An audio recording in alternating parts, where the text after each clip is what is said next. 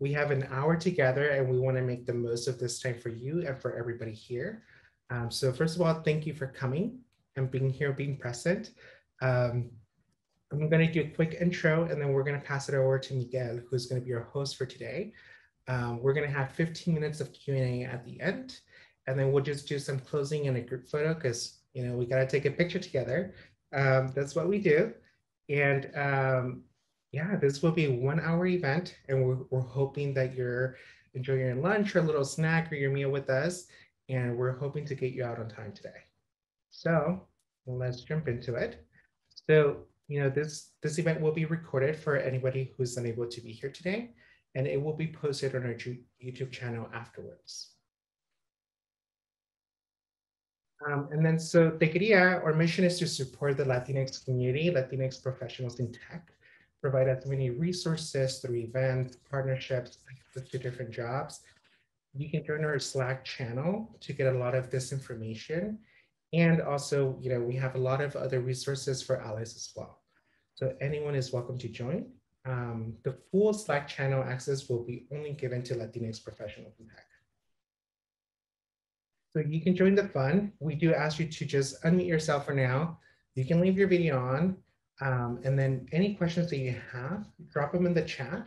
Once we have the Q&A portion, you can raise your hand and ask us questions, but Val's also gonna walk us through that.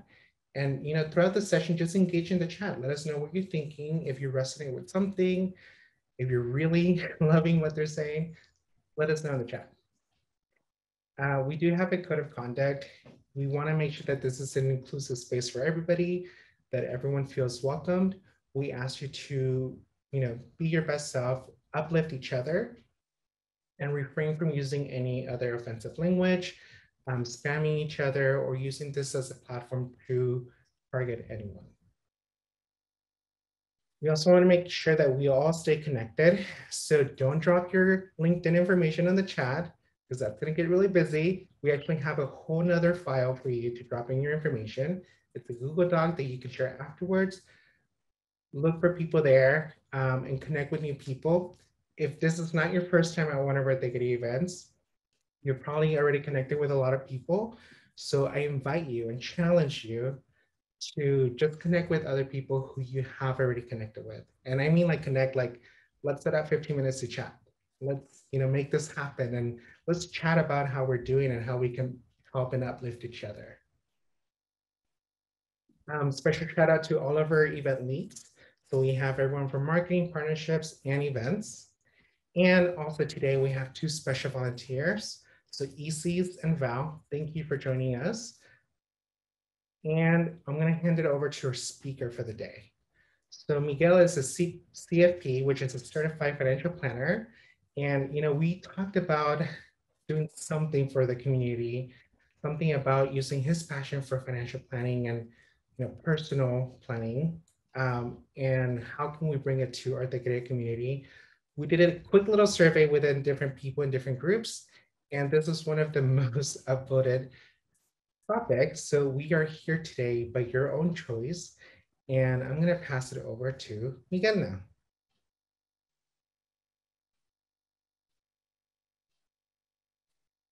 Cool. Awesome. Thank you. Thank you so much. Thank you so much.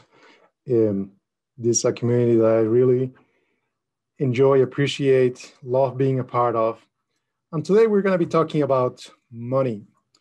But really, the talk is more than just money. Really, when we talk about money, we're really talking about feelings and the emotion that money brings to us.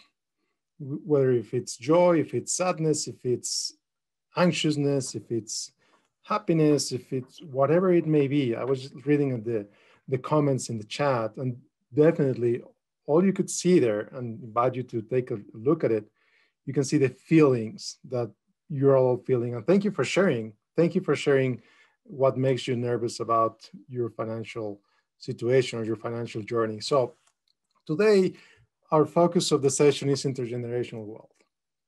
So really, and I saw a lot of the comments there, and thank you for putting them again. You were talking about supporting your parents, supporting your children, supporting yourself, building a house, creating wealth, making sure that you're doing the right things with your money. So that's a little bit about what we're going to talk about today. But really, so who am I? Who am I to talk about this? Well, as I'll say, my name is Miguel Gomez. I'm a fiduciary. I'm a fee-only financial advisor, but I'm also an educator, a financial educator. And I really love doing this. I really love getting in front of groups, talking with them about money, showing them a little bit of what I learned about over the years of working really with millionaires. That's the type of people that I work with, how they build their wealth, what they did, what they've done, how we help them build that wealth. And also, if you're not a millionaire yet, well, what can you learn from those people so that you yourself become one? So that's little bit of what we're going to be talking today. So this is me.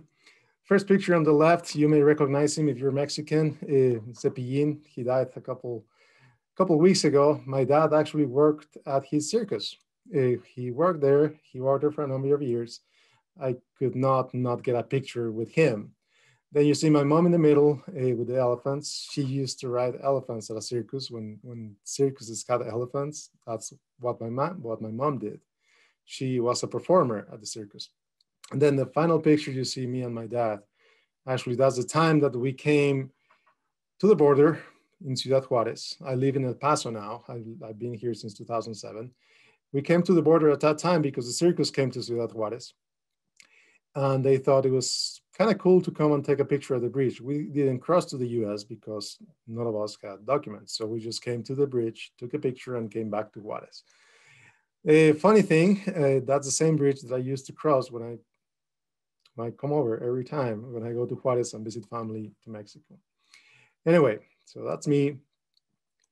I work at a firm in El Paso, Texas called Lorback Financial Advisors. We manage about 450 million for about 320 clients, 320 families and businesses and retirement plans and so on. I'm a proud member of these two organizations, NAFA, the National Association of Personal Financial Advisors, and XY Planning Network. And really, when you're thinking about hiring a financial advisor for the first time, I encourage you to go to these two places. These are people that are committed to be fiduciaries. That means putting your interests ahead of their own. That's what we do. That's what we sign up for. We don't sell products. We don't sell insurance. We don't sell any investments. We only sell our advice. So go to their websites, napfa.org, xyplanningnetwork.com. You can find an advisor there and interview a number of them. Don't go with the first one you talk with. Talk with a couple, see which one you like, and start working with them. And one big myth about hiring a financial advisor: you don't have to be a millionaire to hire a financial advisor, particularly if you hire one which is a member of XY Planning Network. There's a lot of members that I've seen members of XY Planning Network that they start charging $25 a month for a financial planner. So don't think that it's only for millionaires. Go there if you need one. Well, I've been featured in a number of media places: CBS News, Wharton Business Radio, Yahoo Finance, Kiplinger, Huffington Post, and with Cesar Lozano and a number of others. In my podcast, you're free to find it. It's called Dinero en Español. I launched it 7 years ago, and it usually gets between 13 and 15,000 monthly downloads. Anyway, enough about me. Let's talk about intergenerational wealth planning. It's going to see what we're going to talk about today. We're going to talk about what it is, how do you get it, how you structure your wealth for intergenerational planning, some questions to ask yourself, your partner, your advisor, your financial planner, even your family. And we're going to close with Q&A. So any questions you may have, we're going to go through them at the end. So how do you define intergenerational wealth? Well, it's simple. It's very complicated at the same time. It's simple because it's wealth that it's intended to serve more than one generation. And what I mean by more than one generation, I mean beyond yourself. And you, as some people say in the chat, it could be your children, it could be your nephews, your nieces, whatever. It could be someone else in a generation different than yours. It could even be your brother or your sister, for example. That's okay. So, well, that is intended to serve more than one generation. So how do we get it? How do we get multi-generational wealth? Well, there are basically three ways. The first one is you win it. All right, you buy a lottery ticket, you win your 350 million, you pay taxes, you end up with 150, all wonderful. Well, also very unlikely. So let's just cross that out. That's not the topic of our discussion today. Second way, you get it through inheritance. Well, also very nice, very beautiful, but that's not what we're going to talk about today. So the third way is you build it. That's really going to be the focus of our session today, how you build intergenerational wealth. All right, so how do you do it? How do you structure your wealth for intergenerational planning? And this is where, as people usually say, where the rubber meets the road. Well, you start thinking about what kind of assets are there for yourself. Everything starts with yourself. So biggest assets you have, your cash flow, the money coming into you from different sources, maybe your salary, maybe your rent properties, maybe whatever else, money coming to you, cash flow. Cash flow is an asset. Second thing, your retirement accounts. Your employer probably offers a 401k. You may have an IRA, you may have all IRAs or all 401ks. And that's okay. If you're already contributing to them, you will continue to contribute to them as much as you're able to do so. Once you fill your annual contribution to your retirement accounts, IRA, 401k, whatever, and if you're still able to save more, that's when you start opening an investment account, an after-tax investment account. And we can spend hours talking about the benefits of one or the other. That's not the point of today's session. Then you're also going to start getting property. You're also going to, your company may give you stocks. You may be able to buy real estate. They may give you stock units and so on. Those are assets that are essentially there for you at first, all right? Then you start thinking, well, I have my assets. What about children? Notice that I didn't say your children. I just said children, because it may not be your own children. It may be your niece. It may be your nephew. It may be some other children that you care about that you're thinking about giving money to. So how do you give money to that children or to those children? Well, you start with cash flow. Same thing, money that is coming in for you regularly, salary, whatever other sources, you give money to them. Second, you may open a 529 account. A 529 account is an account that is used to save for education. You can open it for anybody. It doesn't have to be your children. And then the benefit of that account is that you put after-tax money into it, and it grows tax-free as long as the funds are used for education. And you say, well, what if I don't save? What if I don't want to save for the education? What if you just want to save for them? Well, in that case, you open an account for their benefit. This OCMA accounts, essentially what you're doing is you're opening an account for them under their name. When they turn to majority, 18 or 21, that account will switch over to them and it will be their money. Essentially, it's their money. You're taking care of it and you're going to give it to them once they get to majority. Then if maybe they work for you, maybe they're able to work for you, then you can open a Roth IRA for them and you can contribute to that account for them for their benefit. And then really if you're thinking of a ladder, different levels of complexity, the more complex or the highest step of the ladder is you set up a trust for them, okay? So, but I wouldn't suggest get a trust until you've done maybe the other more simpler steps, right? So then we go to the other type of people, assets for adult family members. Well, what do? Well, you can send them money from your cash flow.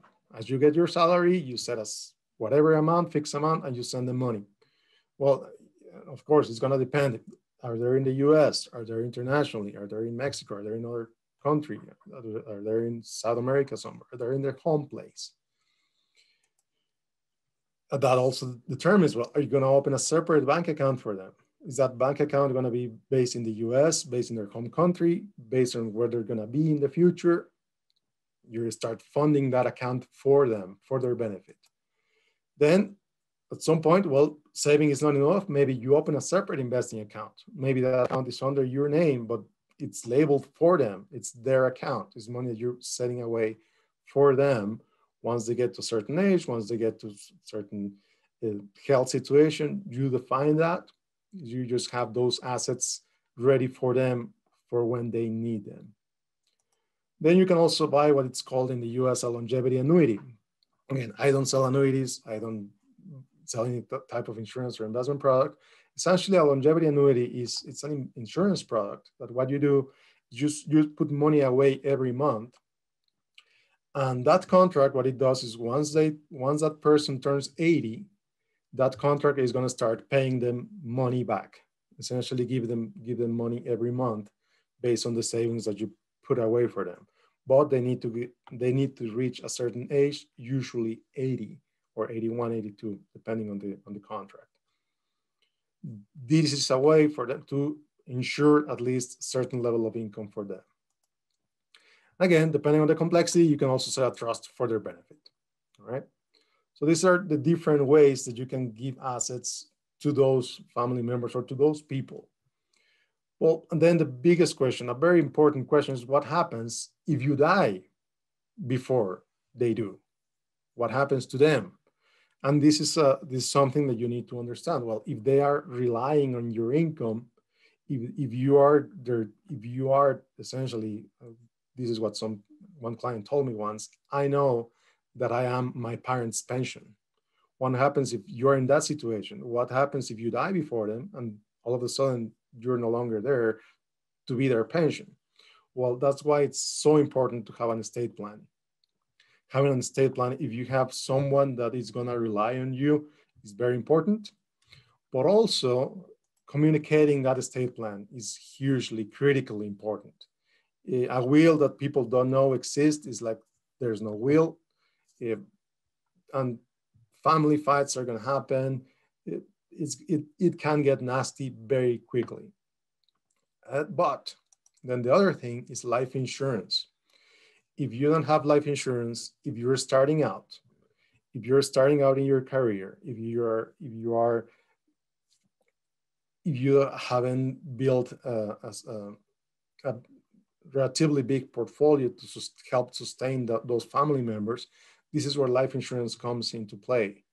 The purpose of life insurance is to replace income.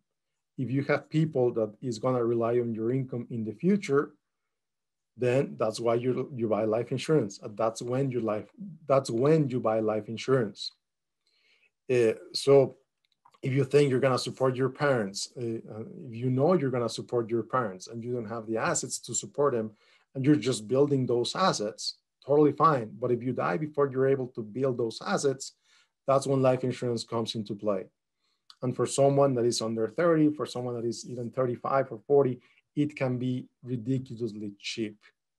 I mean, I'm talking 18, 25 bucks for 500,000 of benefit, $500,000 of that benefit. So it can be very, very, very cheap. Well, really the biggest question that people ask me when we're talking about intergenerational wealth is, how much do I need?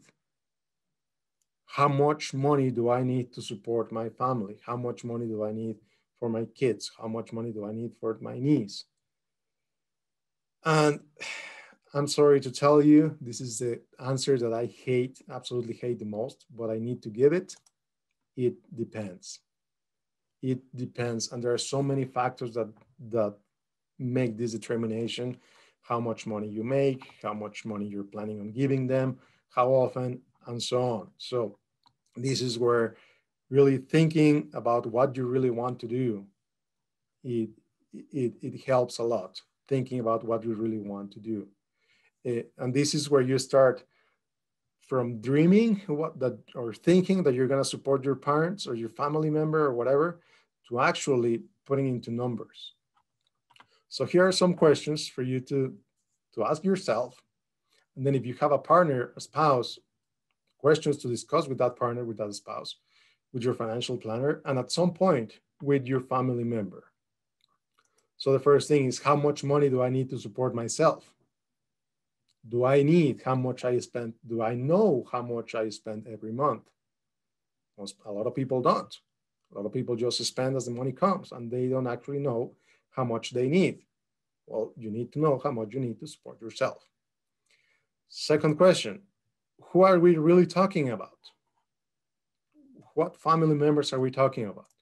We're talking about supporting your partner, your spouse, at some point in the future. Maybe that person does, maybe that person wants to stop working and you're gonna be a one income family. Well, what are we talking about? We're talking about your children. We're talking about your parents, your partner's parents. It's not uncommon for people to support both sides of the family when you're the first working, when you're the first professional working. Your grandparents, your aunts, your uncles, your tios, even your padrinos. Really, this is when you start to think and really think through these things. Don't leave it to luck. Don't leave it to just let's see what happens. You really need to think this through. And then the next question is, what level of support do I want to provide these people? Do I want to support them in an unplanned manner? Meaning I'll just send them money here and there on their birthdays, on their anniversaries, on a special date, or just because I want to send them money. Totally fine, totally fine. Again, my job is not to judge. My job is not to criticize you or whatever. My job is to help you make sure that you're making the right decisions with your money. If you want to send them money in an unplanned way, totally fine, nothing wrong with it. Then if you want to support them in a planned way for a while, this is when things start to get interesting, because this is when you determine, okay, I want to provide them $1,000 a month until they'll start to receive their government pension. Or I give them $2,000 a month until they graduate from college. Once they're out of school, they're on their own. So this is the type of things that you need to think about. And then the hardest one, which is very important, which is I think where I'm gonna be with my own parents. I'm gonna support them until they die. Hard, they weren't able to save, they didn't save any money. Maybe their country devalued their currency and they lost everything they had. Maybe that happened multiple times, their savings are gone. Well, it happens and you need to plan for it. All right, so then the next thing is, well, how much will they rely on your income? Are you gonna be their only source of income? Are they gonna receive other sources? Are they gonna continue to work until they're able to? Are they gonna receive some government pension in the future? These are the kinds of things I need to talk with them, because otherwise you're assuming that you're gonna need to send them money. You're assuming that you're gonna have to do whatever you need to do. Well, maybe they have a piece of land that you don't know they have, and they'll sell it at some point. So just don't make these things obvious. Don't think it's evident. It is not. But it is very hard to speak about money with family. Now, this is also very important. And I've seen cases where the family member feels entitled to your income. So I didn't work, I didn't save because I know that my kid is going to support me. And that this is very common in Latin America. Well, do you even want to support them? Are you able to support them? Have these discussions with them.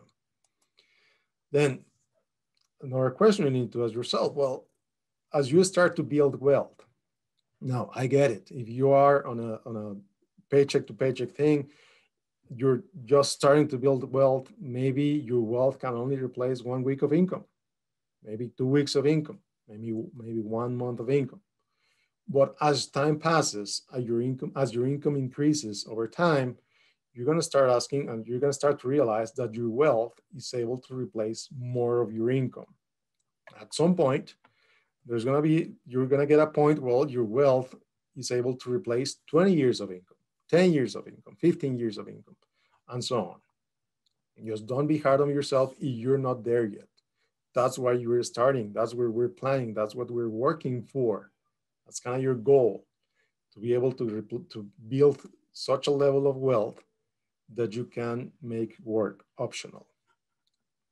So what do you do with all of this? You build a plan. You build a plan, you build a financial plan. can do it yourself. I'll share a couple of resources at the end. You can hire a financial planner to do so for you. But before talking about numbers, before reviewing any numbers, before any numbers discussion, spreadsheets, Monte Carlos, or whatever other tools, the very first thing that you need to talk with yourself, with your partner, with your family, is your values. And I put the Mexican pyramid here because the foundation of that pyramid is what is keeping it there. Your values are the foundation of your plan. Once you understand your values, once you understand what is important for you, then you can start to define, okay, I'm going to stop spending on these. I'm going to spend more of these. I'm going to start saving for these, because those are the things that define what you're going to do, your values. What's the most important resource for you? Your time. Most everybody in Techqueria, I'm talking young professionals, even if you're in your 40s, you're still young. If in your 50s, you're still young. Time is your most important resource. That time is what allows your investments to grow. Time is what allows your money to be there for you if you're able to set aside some of that income. So the more you're able to set aside, the more your wealth is going to grow. That comes to the second step. Your second most important resource is your cash flow, the money that you're bringing in every month, your salary, your second most important resource. And if you see your career, I'm almost sure that all the over 100 people that are listening right now on the live video, I'm pretty sure that if you look back 10 years, you're making way more money than you were making 10 years ago. I'm pretty sure that's the case for all of us here. So just think what that cash flow is going to be in the future as your career continues to progress, as your life continues to progress. You're more than likely going to be making more money than what you're making today. So it's what you do with that money, what's going to allow you to build wealth. So when we talk about goals in financial planning, for me, your goals are just a reflection of your values. Your goals are a reflection of your values made tangible.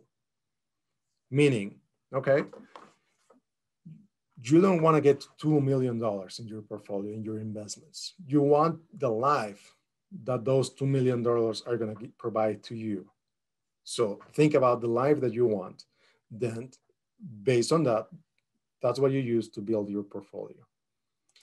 Then your goals, this is very important. That's why the cat jumping there is so critical here. Your goals can and should be flexible. My goals from 5 years ago were to make X amount of money every month. Well, there was a point, I'd made that money and that money was certainly not enough to the way I wanted to live. So my goals changed. And that's perfectly fine. Think about the goals that you had when you were a kid. The goals that you had when you just graduated from college, for example. The goals that you had when you first started working. You probably already accomplished some of them. And that's totally fine. Your goals can and should be flexible. And then just close this, money is a tool. Never forget that money is just a tool. Your plan is your vision on how that tool is going to work for you. So your financial plan, the things that you're going to do with your money, with your time, with your energy, your resources, that is going to create the vision of what you want for life and what you want from life. Okay. So let me just close here. Additional resources. The one-page financial plan is a fantastic, fantastic book that I recommend everybody. It is simple, it is easy to understand, it is easy to execute. And the other two are really more about investing made simple. But if you want to buy one of these three books, I would buy the one-page financial plan. It's just terrific. And it will help you create a plan that works for you based on your own situation. Doesn't matter if you have debt, doesn't matter if you think that you started late. It's okay. Start where you are with what you have and use that to build a plan for your goals. All right, so I think we're good on time. I hope I didn't speak too fast. Um, anyway, so let's open it up for questions. You can find me there. There's my LinkedIn link.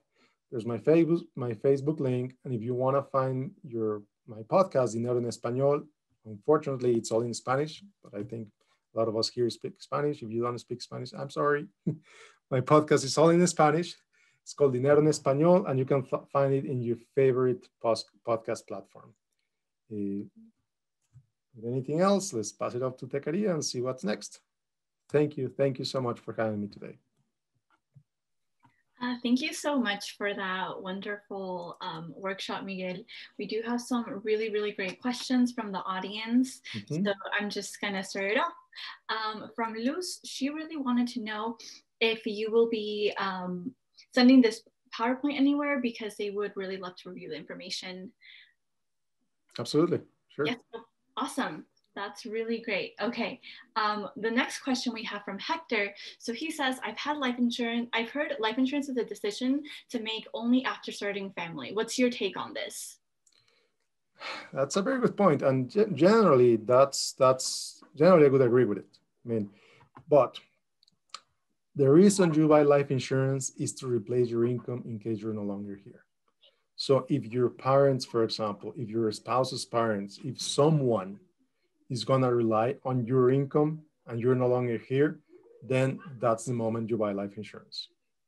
So someone other than your kids relying on your income, then there's a reason to buy life insurance. If you don't have anybody to rely on your income, then you probably don't need it. That's a really, really good way to put it. I'm going to think about that too. Mm-hmm. So moving on to the next question.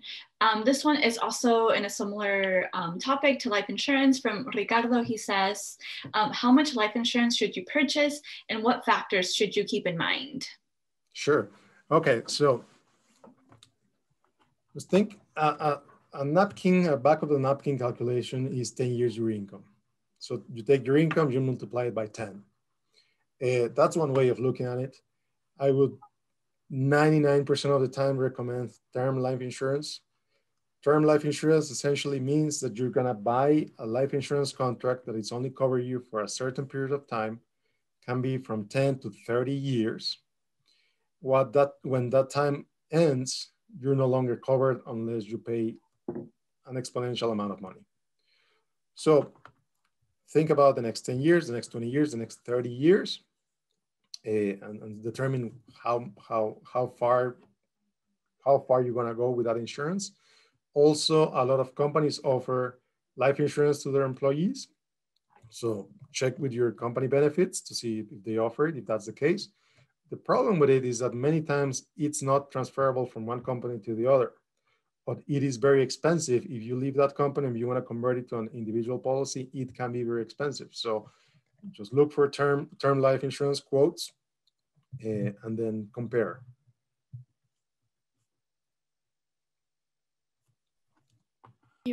Thank you for that. That's really good. This is a question from Karina. She says, I have set up beneficiaries on all my accounts. Is a will also recommended if there are no other assets? I'm sorry, can you repeat it? Yes. So Karina has set up all the beneficiaries on all of her accounts. So would you also recommend adding a will if there are no other assets? That is a wonderful question. That's something that an attorney would be more qualified than me to answer. But a couple things about beneficiaries is making sure that you have them updated. I've seen some horror stories where a person divorces and then they don't update the beneficiary and then they die and then the ex gets the money. So be sure to keep your beneficiaries up to date. Any life change your beneficiaries. You may not have any other assets today, but if you get them in the future, maybe I will cover them. Otherwise, assets that otherwise they'll be untested. Then you have other assets. You have your car, for example. If you have a car, maybe you have a computer, maybe you have personal items. that you don't care about, well, maybe they just sell them. Well, who gets the money if those assets get sold, for example? So you may have your accounts, but you may already have other assets that you haven't realized you have. So that's why you will have a will to cover those assets.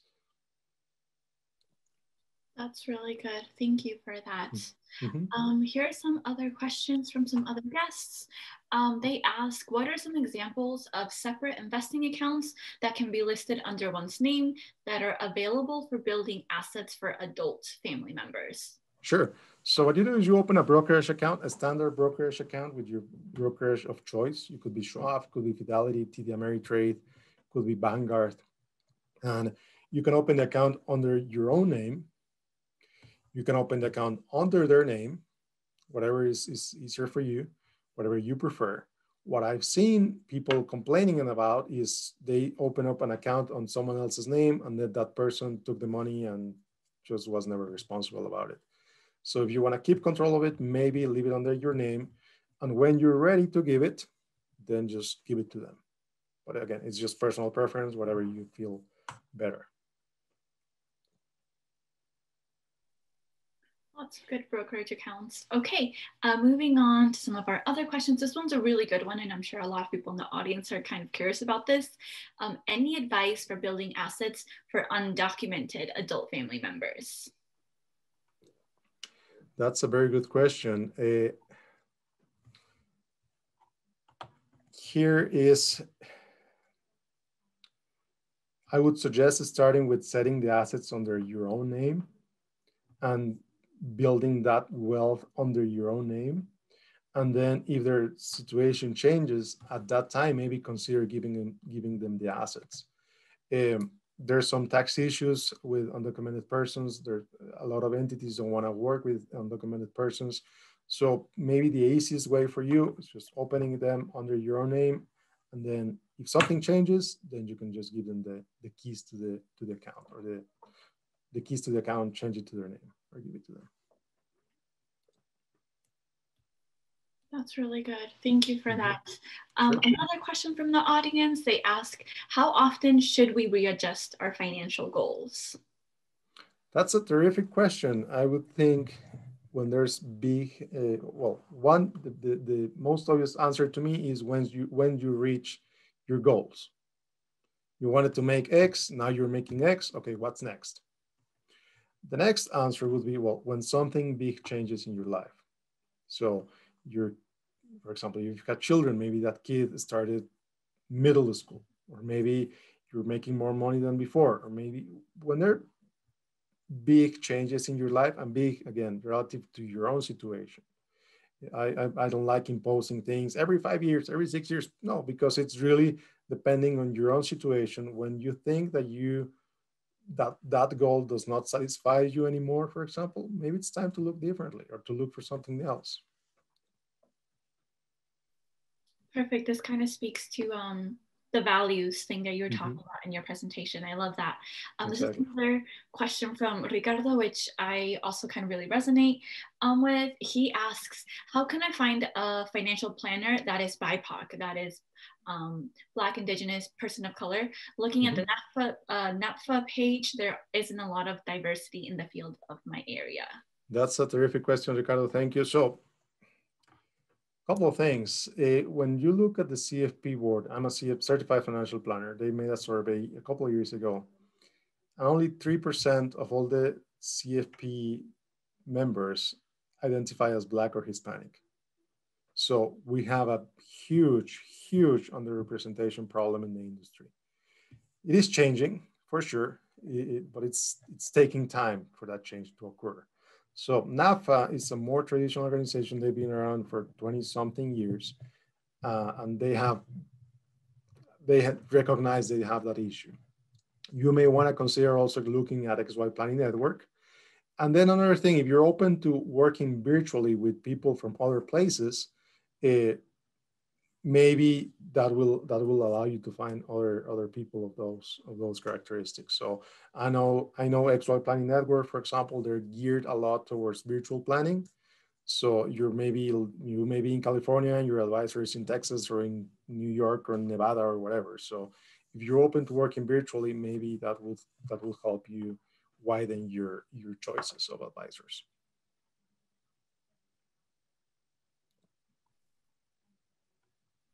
Wonderful, thank you. We're getting such really good questions. I hope Great. we get to them all.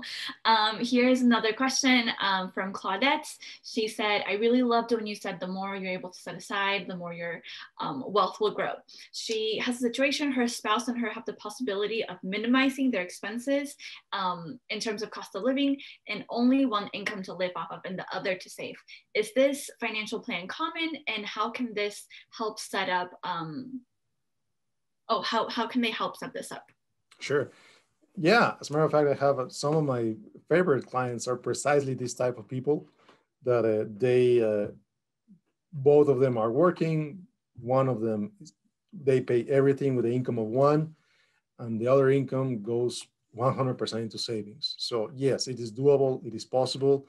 It's just starting with understanding how much, starting to reduce it little by little. Start saving, thinking as, what if you thought, okay, I lost my job?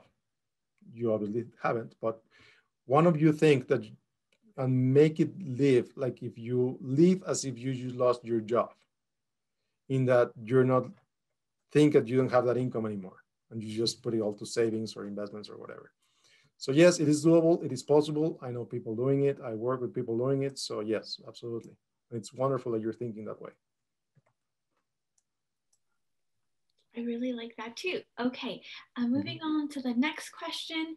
Is it okay to have multiple retirement savings account? This person says, when I left my former employer, I usually don't move my money from the 403B account to my new retirement account. It is possible, but here's the thing. As your career progresses and as you change more and more employers, what's going to end up happening, and what I've seen people happening with, is they forget that they have that money somewhere else. I've seen people literally forgetting that they have $100,000 in X place. So it could be a problem. Now, it could be better if you just continue to roll over everything into a single employer, because it's easier to manage everything under one place. It would be a pain to do the transfers and everything, but it's a one-time thing. The other thing would be, well, maybe your new employer has limited investment options or limits in how you can invest your money. Maybe you consider rolling everything into an IRA, and that way you have just one IRA and one account under your current employer. If they offer you a 403B, it is possible they also offer you a 457, which is another vehicle to save or invest. So also check with your benefits to see what other ways of saving they have available.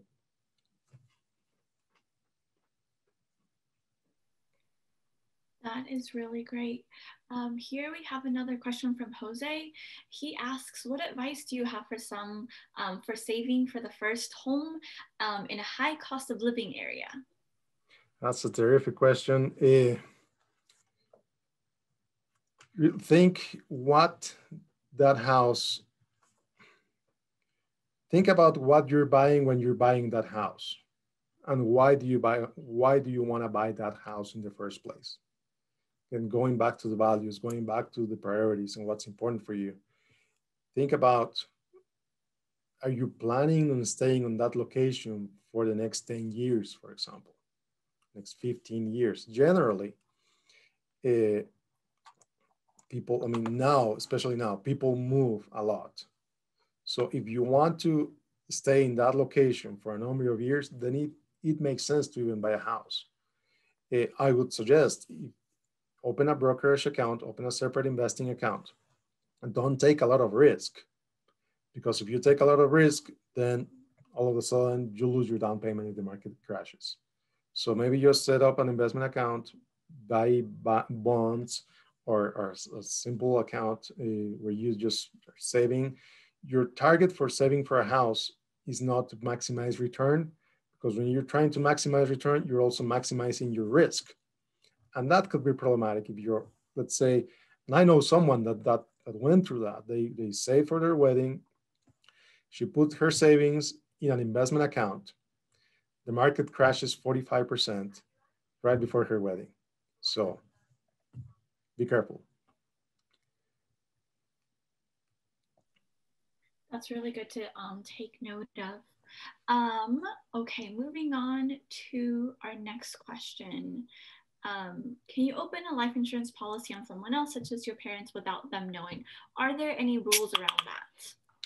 That's a great question, and generally no, because life insurance generally requires to take medical exams, aka blood tests, urine tests, and so on. So that generally that's not allowed.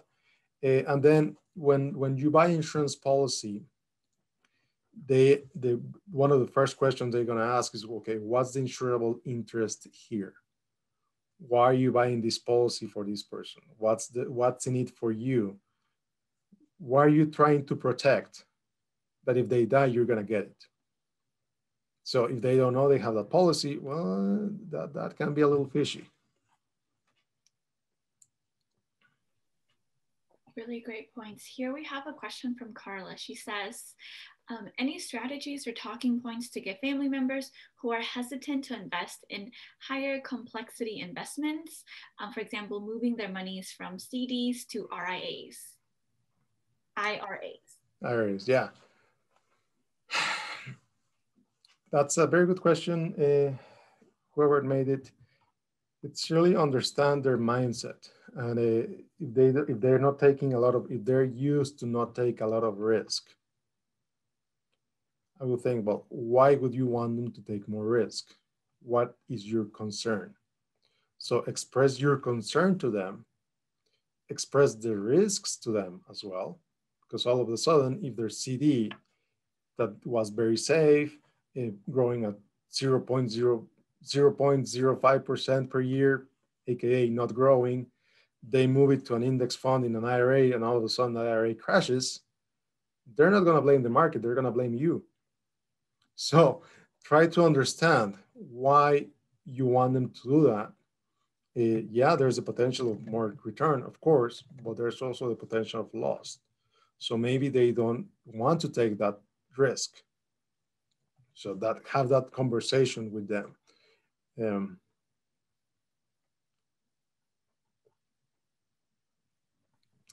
So I'm just going to say something before we move on to the next question. I'm like Vicente Fernandez. You know Vicente Fernandez, he says, I'm going to stay here as long people ask questions. So he says, I'm going to stay here as long people want me to sing. So I'm going to be here as long as people want me to answer questions. So don't worry, if Techqueria wants to stop the recording at the time, at the hour, that's fine. I can stay here. So I'm good. And I don't want to impose on Techqueria. So. And I'll just have like a minute before we close out. And then if you want to stay after the like 1 p.m. mark, feel free to stick around. All right. Very good. Okay, perfect. Let's keep going. Here's a question from Nathan. He asks, when it comes to getting rid of revolving debt versus investing, and the rate of return is higher for investing than it is for your debt, do you pay your debt over time and continue investing, or do you use all that money to get rid of debt quickly, considering inflation and buying power? That's a great question. So credit cards, you're talking about revolving debt, that means credit cards. Credit cards will charge you a minimum of 10% in the US. They can go up to 25%. That is a 25% guaranteed rate of return, meaning there's no investment in the US or in the world that guarantees you 25% return. In other words, focus on paying that debt as fast as possible. However, that doesn't mean don't invest. If you have a 401k at your employer and they offer you a match, maybe invest up to the match, 3%, 2%, whatever that is, and then focus all your efforts in paying off that debt. If your employer doesn't offer a 401k with a match, then determine a minimum amount that you want to set aside for investing. Invest, maybe 1%, 2% of your salary, invest, and then focus all your energies on paying off that debt. And then once the debt is paid off, then you can focus on investing. Perfect. We have some other really good questions, but just I want to close out the video with this one question that I think we can all really benefit from, and then we can continue with some of the other more complex questions. This is a question from Carla. She asks, what type of questions do you recommend asking when you're looking for a financial advisor? Okay, fantastic question. So if you go to NAPFA or XYPN, you don't have to worry about what they're going to sell you because their job is to sell you advice. If you go with an advisor outside of NAPFA or XYPN, then the first question you need to ask them is, how do you make money? Please list me all the ways that you make money. You'll be surprised. I've seen advisors making money in 10 different ways, in 10 different ways. So be sure you understand how they make money. Then ask them if they're willing to sign you what it's called a fiduciary oath. A fiduciary oath essentially says that they're going to act putting your interests first ahead of their own at all times. You'd be surprised how many firms refuse to do that because they don't want to put your interest first. Again, if you're dealing with a member of NAPFA or XYPN, all of them, I guarantee you, they're going to say, yes, here it is. Actually, this is what I signed with all my clients, no worries. But if you go with one of the big brokerage houses, they're probably going to tell you no, or they're going to give you a reason not to sign it. So just be careful about that, be mindful about that. I'm not saying they're bad. I'm just saying they're generally not willing to sign that document. And if you're okay with them not signing it, perfectly fine. Nothing wrong with it. Wow, I would have not known to ask that, but I just wrote that down. So yeah, I'm putting in the chat as well. Fiduciary oath. Perfect. Fiduciary oath. And you can Google it and you'll find it. I'm sorry. I also didn't know that some financial planners could only cost about $25 a month, because that's a conversation that I've had with my partner as well. Like, I think we should do that, and he's just like, no. So that's important to know. Yeah. I want to give it over to Sal. Do you want to close out now so that we can continue with the more complicated questions afterwards? Yeah, well, thank you everybody so much. I know we're close to the time. So if this was your lunch break, thank you for showing up and being here with us.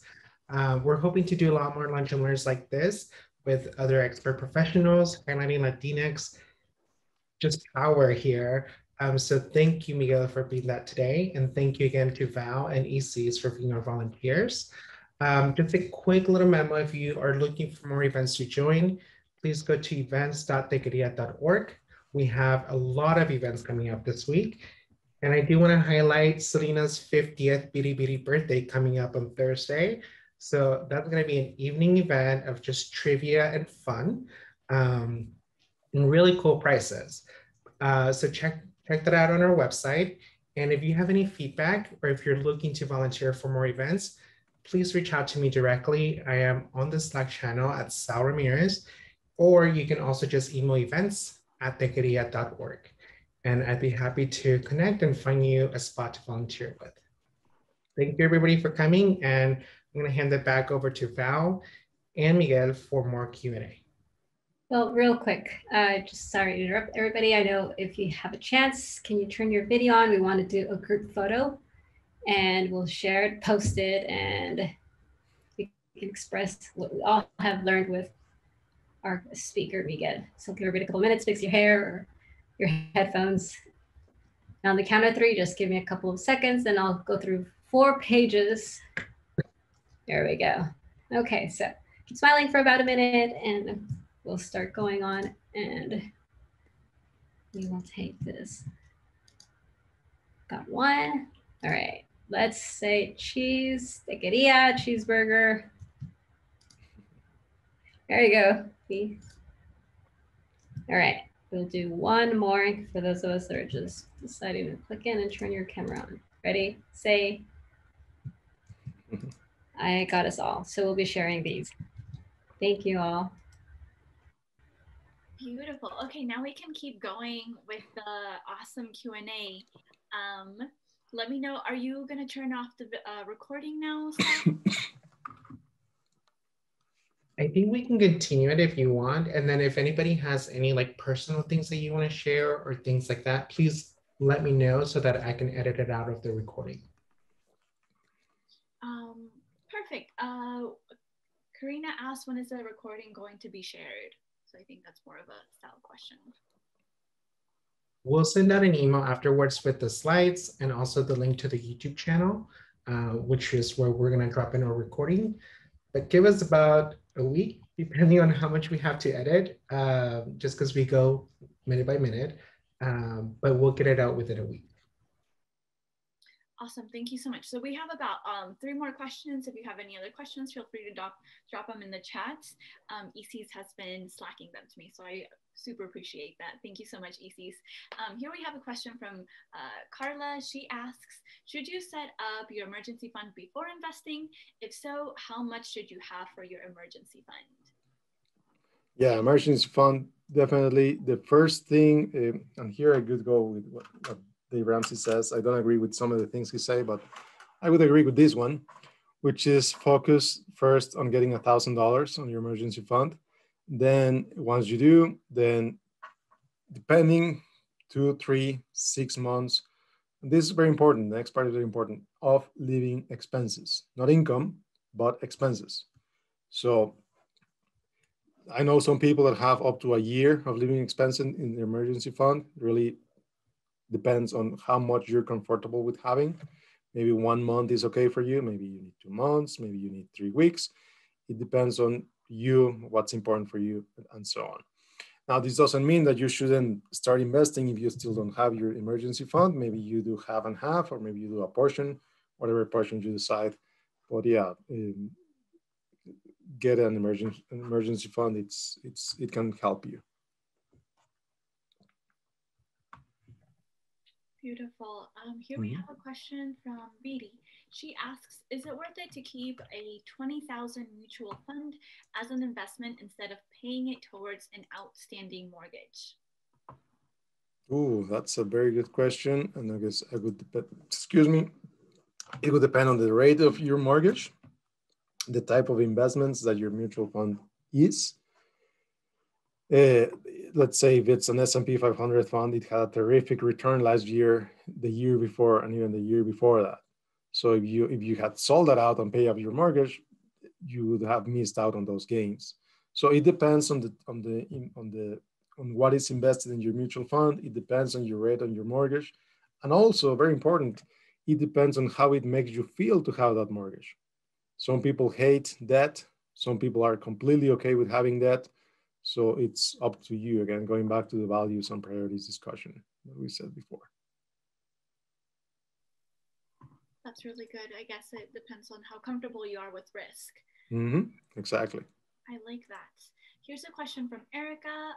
She asks, what advice do you have for preparing for your parents' retirement, especially when one lives in another country or are undocumented? When you say hand over the keys, do you mean withdrawing from that set taxable investment account and handing over the money to them, almost like an allowance? She says, because a lot of companies don't necessarily allow undocumented folks to sign up for checking, savings, investments accounts, and that sounds tricky with taxes. Correct. So yeah, I mean, handing over the keys means giving the account to them if they become legal residents, for example, if they are no longer undocumented. If they're going to remain out of the country or remain undocumented, then my suggestion is to keep the money under your control and then give it to them as time goes. Now, there's a consideration that is, if you give them more than $15,000 per year, then that you need to report that as gift tax. There's a gift tax reporting that needs to be done once you do your tax return. Also, if they live in Mexico or Canada, it is possible, if you provide more than half of their support, it is possible that you list them as your dependents. Again, I'm not an accountant, but that's something that to discuss with your accountant if this is something that you do, if you support more, if you give them more than half of their support and they live in Mexico or Canada. It's definitely something to discuss with your accountant. I really appreciate your background, Miguel, because I know that a lot of us are really scared to ask these questions about our family members who are undocumented. So I love that we created this space that really feels safe to ask those questions. I'm glad to hear. From Vidi, we have another question. She asks, if we are already contributing to our 401ks and have enough savings, should we keep our mutual fund going, or would it be better to use those funds to bring down our mortgage and pay it down sooner? So I think this is a little bit similar to one of Yeah, it's very similar to their question. Yeah, I mean, another thing that I didn't mention the last question is if you sell those funds, you may incur in capital gains. So those capital gains taxes could be more than what you save in mortgage interest. So be sure you understand what you have in the account, what are the gains in those funds. If you sell them, what happens if you sell them?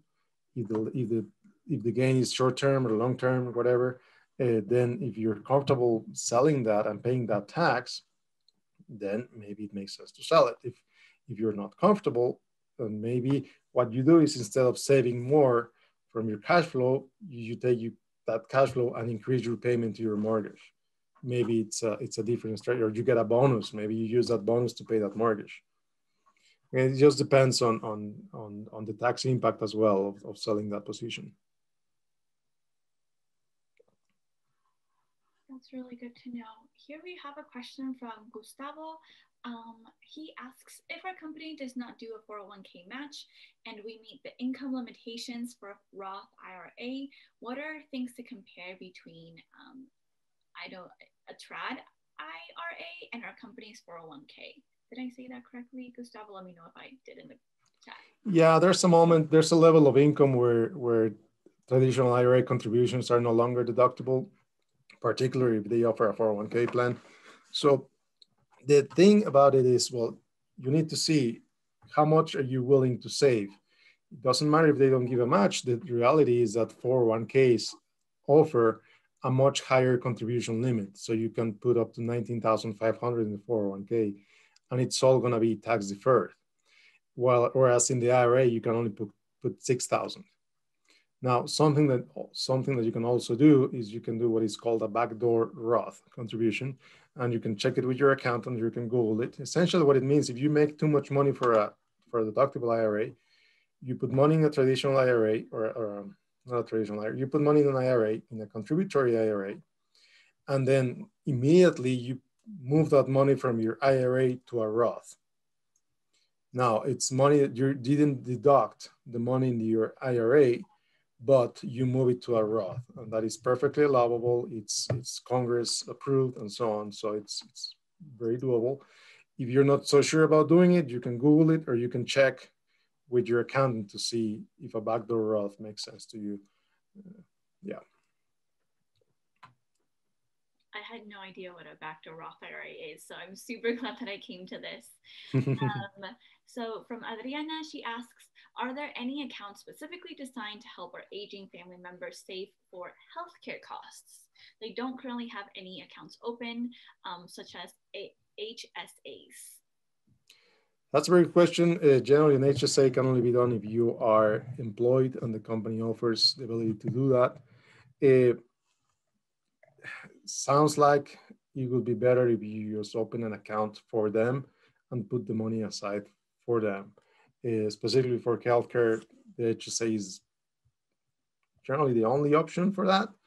But if the employer doesn't offer it, or if they don't work, maybe the other solution is just to open a standard brokerage account or a standard savings account for them. Really good advice. I am going to hand it over to Sal because I do have to go to another meeting. It was so wonderful to be a part of this event. Thank you again, Miguel, and thank you again, Sal, for putting this together, and to Techqueria and all you wonderful audience. Thank you, Val.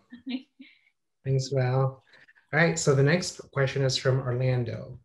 For UTMA and UGMA accounts, do stock bonds for mutual fund options exist? And if so, what are your recommendations to proceed to create one for a child? Sure. So you can open the OTMA. OTMA is really just the name of the vehicle. They are offered, every brokerage firm offers it. You can open one in Schwab, one in Fidelity, one in Vanguard, TD Ameritrade, whatever. So it's, and they'll know exactly what you're talking about when you bring this up. So it really depends on what you're trying to do with that money and what that money is going to be used by your child. If it's a long-term investment, maybe some funds that invest in the stock market, or maybe a combination of funds, something that invest in the stock market, some bond funds. But yeah, generally every investment option that is available on their standard brokerage account generally will be available under an OCMA account. Just remember that money belongs to your kid, it's not yours. The moment that money goes into the account, that money belongs to your kid, not to you anymore. Got it.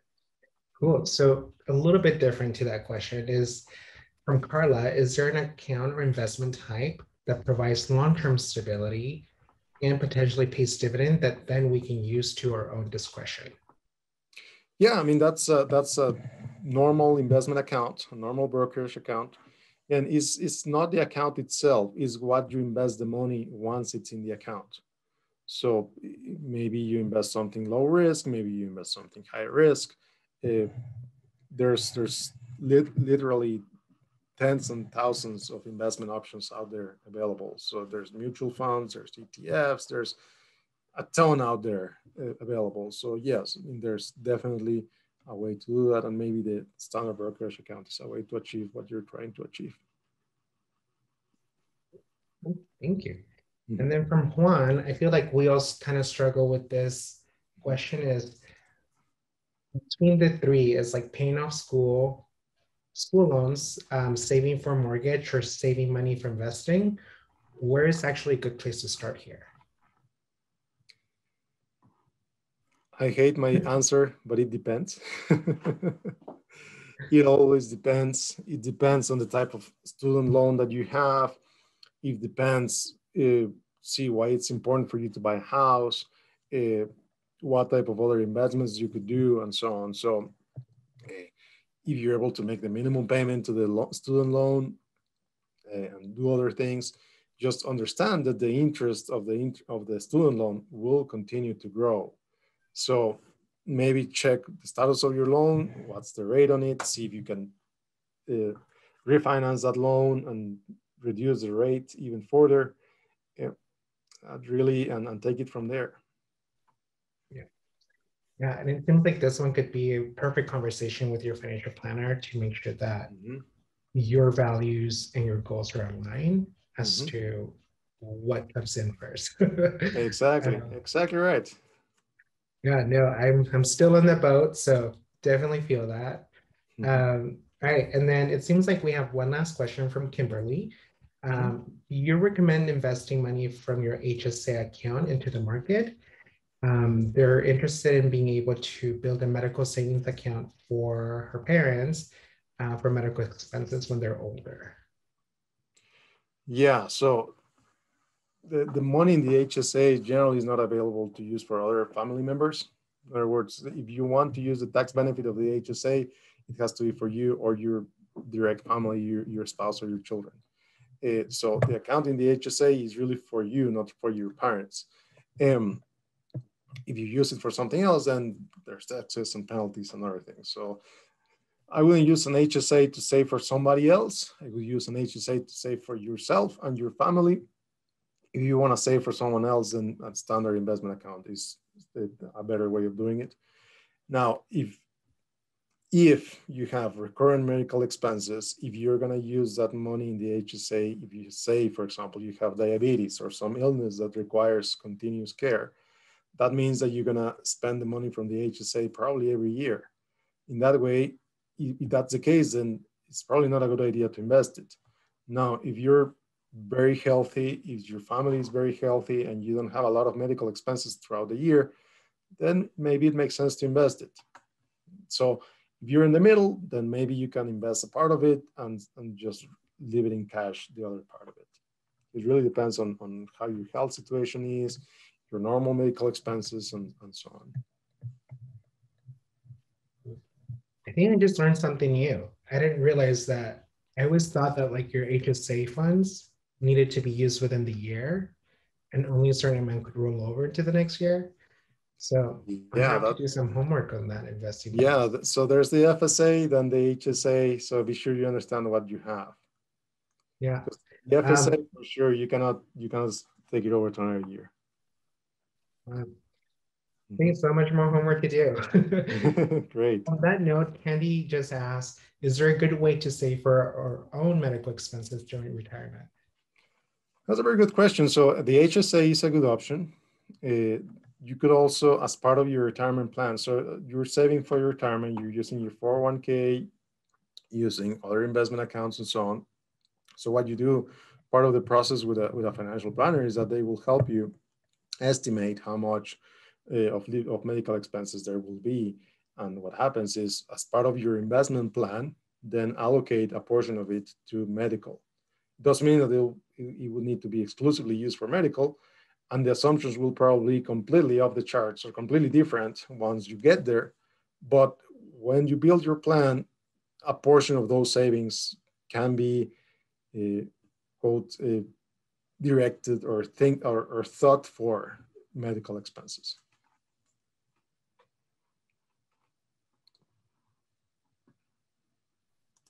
Well, thank you so much, Miguel. I think those were the last of our questions, and thank you everyone who stuck around. Please do feel free to connect with Miguel directly. And like he mentioned, he's a certified financial planner. So please do reach out to him if you're interested in that, or follow any of the other resources that were shared. Once again, thank you for your time, and thank you everyone else for coming today. Thank you, everybody. Thank you for your questions. I'm so happy to answer them. So happy to be here with you. Thank you, Sal, for having me. To the next event. Yeah, till the next event. All right. Thank you. Take care. Bye, everyone. Thank you, everybody.